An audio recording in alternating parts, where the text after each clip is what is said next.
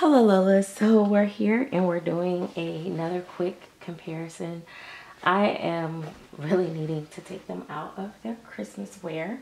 I have not did that as of yet, but these two I think have similarities in their skin tone, but I don't think they are the same color, especially in their face. I think I painted their faces a lot different.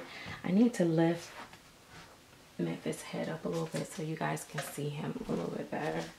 I'm going to take his jumper off just because that way you can see his legs, because I feel like his face is a little bit lighter, just like her face is a little bit lighter than her actual body, because we tend to be a little bit lighter in the face sometimes. Than our limbs. So I'm gonna, we don't even have on socks. Okay. Alright. Because I need to change them anyway. I don't want to change him. I think he's okay. But Zora definitely got to come out to Christmas wear. I think their skin tone and texture is similar, in my opinion. Oh, look at him. So funny. Okay. All right. So like, show her legs a little bit more. All right. So, all right. Let's see.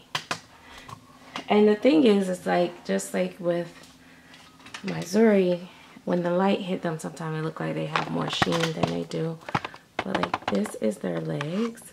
And I feel like their legs have a lot of the same coloring and the same kind of mottling in them. Like, she has a lot of mottling in her for her to be as big as she is. It's not like baby mottling, but it's just a way that I do it to make it look more like skin. So if you put his leg against hers,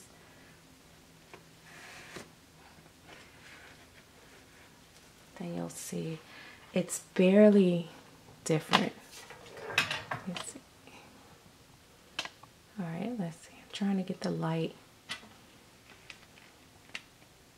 See that? I was shocked because I had no clue that I had gotten that close to his color. But his color is a little bit darker. I mean, you can see it in person. On camera, it's kind of hard to see. And the thing is when shadows are cast on these babies, it's very hard to really show what they look like especially if you paint like with shading, and the undertones and stuff like that can mess with it. Now, I don't do a lot of shading.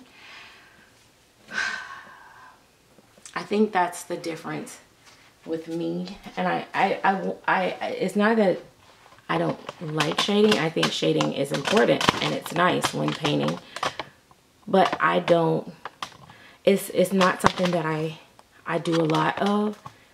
I'm working on it. But I feel like sometimes people can overshade. So I'm always worried about overshading. So I don't, that's not how I bring my babies to life, basically. I bring them to life with other details and things. So I think a lot of people really bring their babies to make them look realistic with shading. Like, they don't do much of anything else but a lot of shading. I've seen babies that's painted with basically like 3 colors, like red, a brown, and a darker brown, or black and brown and red. Like, and so I do other things to try to bring it to make them lifelike.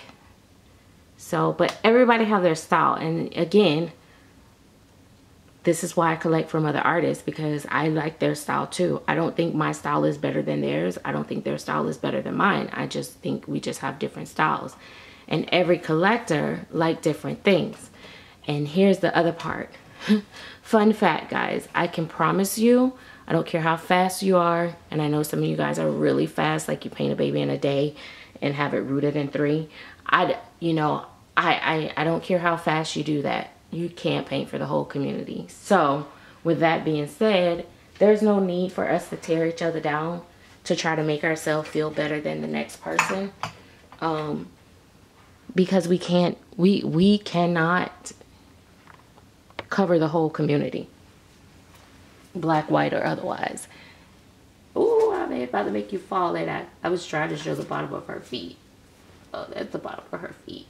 So their feet are did differently because he's younger, of course, and just a lot of different little things. I tell people all the time, I feel like I didn't do my best work on the top part of her feet. But other than that, I'm very happy. I'm happy with the way her hands turned out. I love my Zora. It doesn't matter what nobody thinks. Actually, believe it or not, like I said, I've said this before, I have people that actually really love Zora and people that have been asking to buy Zora, but then I have people that do not like this particular one. It's not that they don't like the painting, they don't like the sculpt, and I think she's adorable. I think she's one of my most cutest babies. Sorry, I just do. I love her, and I love her in this outfit. Like, I love her with dresses and long socks. I think that is going to be her thing. I can't wait to summer. And little bubble rumpers is going to probably be my thing for her. So yeah, these are my two painted by me. And oh, let me introduce them. Sorry. So Zora is the Margot sculpt by Cassie Bray's head, and her arms and legs are limb by Bonnie Brown. Yeah, I did a little switch up there. But Memphis is the Alexis sculpt by Cassie Bray's, and he's the full sculpt. I didn't mix him up. So, and he is one of my top favorite sculpts for 2021. He did not come out, the sculpt did not come out in 2021. I just got him in 2021. So he is probably, I don't know, the sculpt might have been out 2 years. I don't know, a year, 2 years, I don't know. But he's my favorite. These two are my favorite babies out of the ones that I've painted. I mean, I have a personal connection to Taraji, but these two are my favorites because I think they're rare for me to paint these skin tones. So I was just happy that I was able to get, you know, them almost sweet chocolate.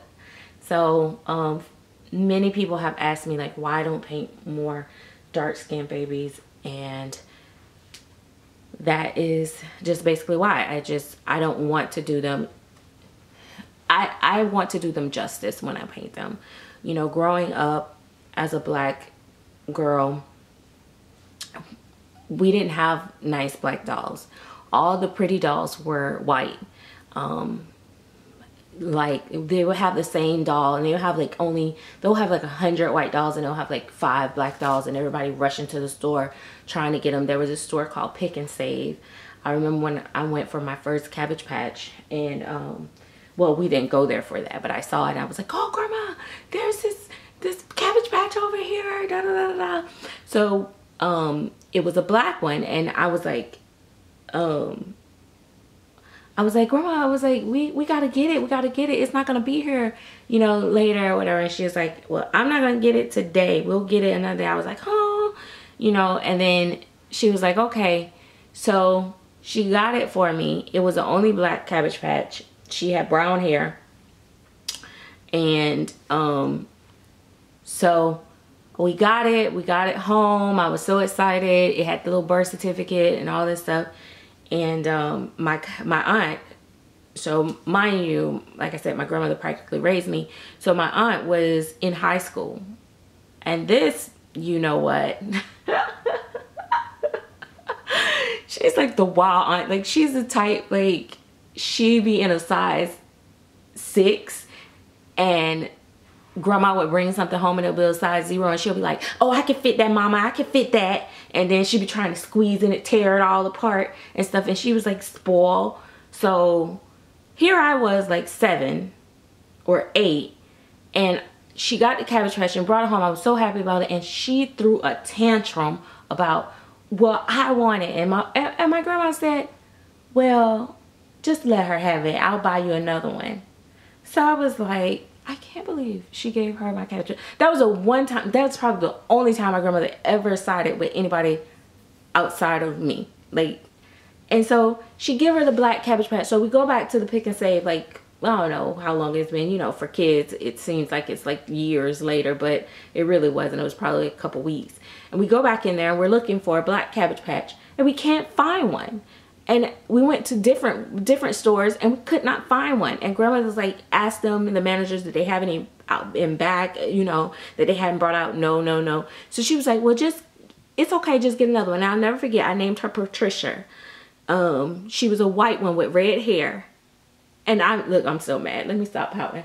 Don't worry about it. The end story is, the end part is great though. So I end up, and I get the white Cabbage Patch, and I love her. Like, I love Patricia. I had Patricia, you know, and my aunt never played with dolls, so she didn't even care about the Cabbage Patch. She said I could hold it, but it was hers. Just know that it was hers. I was like, okay. So I have the Cabbage Patch or whatever. Man, when I left my grandmother's house, like 6th grade or so, whatever, when I was packing up my stuff, I took that doll and mine. She wasn't getting that dang on doll. She didn't care nothing about it. So anyway, but the story is, the moral of the story is that we went back for months and months, and grandma said, don't worry, we'll get this one for now, the white one for now, but when we find the black one, we'll get you one. But we never could get one because they never was in stock, like never. Then, you know, remember they came out with the corn silk Cabbage Patches. Oh my God, I never was able to score a black one in that one. Anyway, I kept my dolls all the way up until I was grown. People told me I was selfish for not letting my kids play with them. And it got next to me. Eventually, I let my oldest daughter play with them. She would take them all over the place, to daycare, school, da-da-da. Next thing you know, all my dolls are gone, lost, vintage dolls. Anyway, so that is the story. So when I paint a black doll, I do not want to see it painted wrong. I do not want to see, you know, and that's why, like, it's such a big deal for a lot of black people in the community when we see dolls like that are painted, you know, real dark with bright red lips, or, you know, a lot of times people that are not of color, that doesn't understand our skin tone, think that, because people like to say, I don't see color, there's no difference. There is a difference, sweetie. I mean, come on. Hello. So, they will try to paint the black babies like they paint the white babies, and it doesn't look right. And so we get frustrated because we've been traumatized our childhood not being able to have dolls that look like us, that was beautiful. Even the ones that we did get, like some that I got, they had like that Pepto-Bismol pink lips, or, you know, a super fire red, like Zora shirt, red lips on a very dark baby. It just, you know, it was just not tastefully done. The blushing on the cheek was way off. And then the white baby be so pretty and they be so gorgeous. At this point, grandma, just give me the white doll. Because, I mean, I don't want that one. Like, you know what I mean? Like, so my grandma did find one realistic black doll, though. It was expensive. And she was a sleeper. The only problem with that is that people used to say she looked like she was dead because she was sleeping. And that would bother me all the time. But I would just flip her over when I knew we were having guests. And I've told you guys that before. I would just lay her on her tummy like she was sleeping so people wouldn't ask her. They'll say, do her eyes open? The same thing we get today. Do her eyes open? No. People ask me all the time when they come, like they come to my house, do they open the eyes? Do they have some that open the eyes and close the eyes? Yeah, no. But anyway, that is why I don't rush into just throwing out you know, the black babies. Because I want them to be nice, if that makes sense. So that is my story for today, and these are my babies. And I hope you guys enjoy my work. And like I said, I'm still working on fine-tuning all my colors across the board. Even light-skinned babies. I mean, if you were light-skinned, forget it. You know, people talk about dark skin. See, here we go, another 15-minute conversation. But people talk about like black dolls, and it's only fair that we acknowledge the fact there are light-skinned people that never got a light-skinned doll. That was just, forget it. If the doll was black, it was like really, really black, like really, really black, and 9 times out of 10 not that pretty, like the coloring and stuff. And it was either a grayish black or a just a orangey black or something. It was just not nice. But if you were pecan tan, like Zora skin tone, like Zora is more like, I feel like more closer to my skin tone. You're an in-between type person in the color range, or you were light skinned like my children. Never, there were never any dolls. In fact, I don't even know if it's dolls that skin tone now, to be honest. I haven't looked in a while. But yeah, you could not get that. You could not get a doll that was, you know, I bought the doll, the one that, no, I was going to buy it, but I didn't. My neighbor bought one for her daughter, and it was like, make the doll look just like you. And she was like, oh, I love it. Don't it look like her? And I'm thinking to myself, like, the color is off, boo-boo. And so I went looking for one for Tabitha when she was young, because she was the only one that really played with dolls. And so I was looking for one for Tabitha, and yeah, no, I couldn't find a skin tone, because Tabitha is a in between. She's not dark skinned, she's not light skinned, she's in between. We call them pecan tan. People call them, I call them pecan tan. I hear people talk about paper bag. I ain't gonna be no paper bag for nobody, boo. But anyway, so yeah, so when I paint my light-skinned babies, I feel like there's also a market for those too, because people could not find light-skinned babies. Or you're biracial, your mom is black, your dad is white, or your dad is black and your mom is white. I mean, why you gotta pick a side? Like, you want a biracial baby, but in the stores you're not gonna get it. They did start having like more like Asian dolls, or like, you know, and all they did was just basically give them dark hair. Like, you know, it's just crazy stuff like that, or change their clothes. That was always funny to me. Oh, little Oriental, da da da da da. Okay, it's not a rug, but anyway, they'll they throw this black hair on them and put them on these little clothes that's like similar to what, you know, more Asian people wear and stuff. But the doll didn't look Asian necessarily, or every now and then they would slant the eyes more or something. But we just never had that. So to go out and just muddy up a doll just to say I'm painting dark skin dolls is not for me.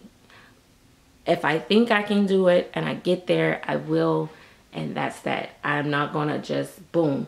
I will say it is a special skill acquired by certain individuals in this community that can do it. And I will say this also, and I'm gonna leave it at this because I don't want anybody to feel any type of way. I am not saying that white people cannot paint black babies, just for the record. I want to clear that up, because first of all, my last baby is, I don't think she's black. I don't even know what color she is. I don't really care, but that just shows you a lot. But I don't think she is. But she definitely did her research on the markings and the colorings and different things that is unique to black babies, because I see that. I see it in this last baby. She's really worked it out. And as beautiful as Joey is, he is definitely more of a mixed type baby, but I think this last baby has even more so, like the palms of the hands and stuff is more spot on for me and stuff. So I don't care what color you are. I just care what color the baby is at the end of the day. But I do feel like when you're more familiar and you know what you're looking at and you know what you're trying to accomplish versus pictures off of Google, because Google, like in photography photos, they mute out a lot of the details and the undertones and the veining and the different shadings and stuff that black babies have, or babies period. It is so hard. You know, you need raw footage to really get the gist of it. Like you need real pictures that's not edited, that's gonna show real detail, or a real baby, like just looking at a real baby. It helps a lot. So I am definitely impressed with the artists that do it, whether they're black, white, or otherwise. So anyway, that is it. I think this was the longest video. I guess I shouldn't have took that much time, huh? We were just gonna compare their skin tones, but look at us. So anyway, I don't know how frequently I'm gonna be uploading these, but I'm trying to get more content out there for you guys. So yeah, and we gotta bring Miss Andy back, but I gotta clean up before she come in here because she talks a lot of crap about me being junky, and I don't feel like hearing that. Because I'm gonna push that old lady down. I promise y'all, I'm sick of her. But anyway, we'll get her back later.